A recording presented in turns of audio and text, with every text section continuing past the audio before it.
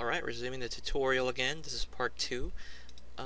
Again, I'm just still working at this area here, trying to clear it out. You'll notice that the integrity of this area is just taking a major beating now. But that's okay. I mean, you can only do so much with regard to these weird designs here to try and remove it. You'll notice here in the pants, it just sort of went to hell, I guess. But you see some of the creases here on this side. I'm going to try and take advantage of them. And, you know, just really just trying to generate some texture here, whatever I can. Might not look very good from this distance here, but when you zoom out, you know, it won't be too noticeable. Alright, I'm going to continue working on the top part here.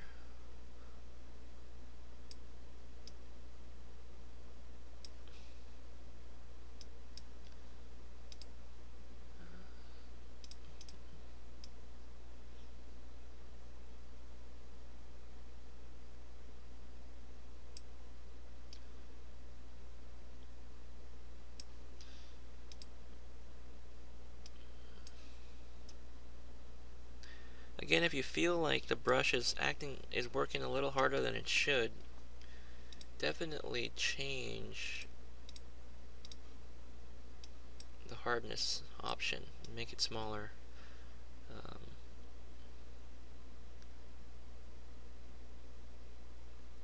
What I always find very funny is when I'm working on these tutorials is when I run through it the first time, I usually do a pretty good job, but when I'm under the pressure of recording it, things tend to go kind of crazy. So now we're just sort of totally deteriorating the quality of this, but that's okay.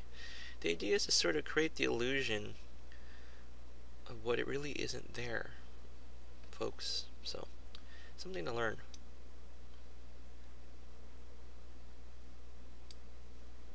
And again, it's practice.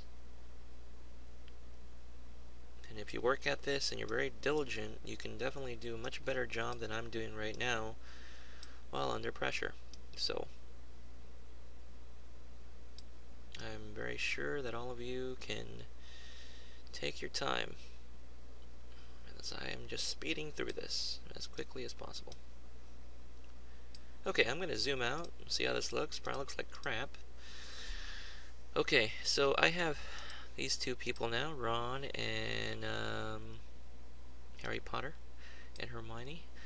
So what I want to do is use our friend here, another wizard, Gandalf from Lord of the Rings, and I'm going to take this link here, I'm going to open it up, and I'm going to put this as the backdrop. So something I showed in the past tutorial, use the selection tool, but first let's unlock this. Always make sure to unlock your layers, it's such a nuisance. Alright, highlight this section here, edit, copy. Now I'm going to tell you a secret, something very useful, just something for you to remember. I guess for Windows computers it's Control plus, but whatever the equivalent is to the Mac, whether it's that weird Apple button or something like that, if you click Control D, it deselects things, which is very useful. So now I want to import that layer here. So I'm going to go here, click New Layer, right, this layer 3, and I'm going to click Edit, Paste. Alright, so I'm going to move that layer down with that down arrow tool so I can bring up Ron here. And now you can see that these characters have sort of taken a life in this backdrop here. Alright, so I'm going to go to my layer 3, which I'll call Lord of the Rings, LOTR. And I'm going to click in that layer and move it around to a better position where I can see Gandalf. Alright, so now we have 4 wizards, or unless you want to call Hermione a witch.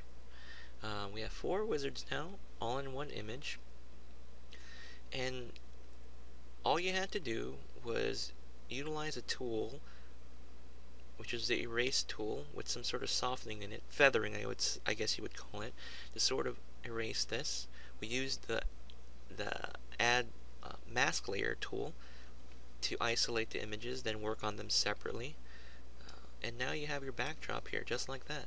So I hope you guys enjoyed this tutorial. I know it seemed kind of lame, kind of cheesy, using these wizards. I really actually wanted to use the wand tool for this somehow, but actually, now that I think about it, I'm going to show you one other thing here before we end. You see how we have all these layers here? Now, I don't want this last layer anymore. I'm going to delete this. So, at this point, I want to... What is this layer here? It's nothing. Delete that. What I want to do right now is I want to mash all these images into one layer. And you do that by flattening the image. So once you've done that, it's combined all the images, and you can no longer move an individual character on its own. And you might think, that's an idiot idea. Why would you do that? And you probably don't want to do that, but that's if something that you want to do, it might be very helpful.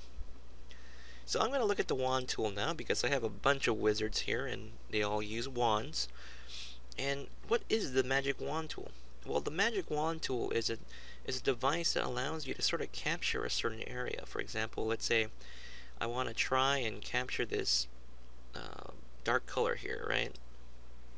And we're like, well, what's going on here? Control D for deselect. The magic wand tool has a tolerance, and a tolerance means, so to speak, well, let me show you how to 5 tolerance. I'm going to click on this part of his shirt, and you'll notice it takes these patches here, right? If I change the tolerance to, let's say, 28 or so, and I click on that same patch, more of it gets selected. The tolerance is essentially saying, I'm trying to capture a particular color, but if you increase the tolerance, I can take more spectrums of this color, for instance, black to gray, or black to white, whatever that spectrum is. I'll try and pick it up. But the more tolerance you produce, the more colors it'll pick up. Now I'll click on Ron's code here, deselect real quick, then try it again. Now it takes more of the area. Now it's even taking these orange areas here and the faces of everybody else here, which you don't want. So something for you to think about when you're actually using this this tool. So you want to keep the tolerance really low and select a certain area, right? So Control D to deselect. Again, a very important tool when you're working and you see these weird things pop up and you can't get rid of it because it's not simple to. I mean, you can't click away all the time. So deselect, Control D to remove it. Now, let's try to focus on just one thing real quick with all the time that I have left.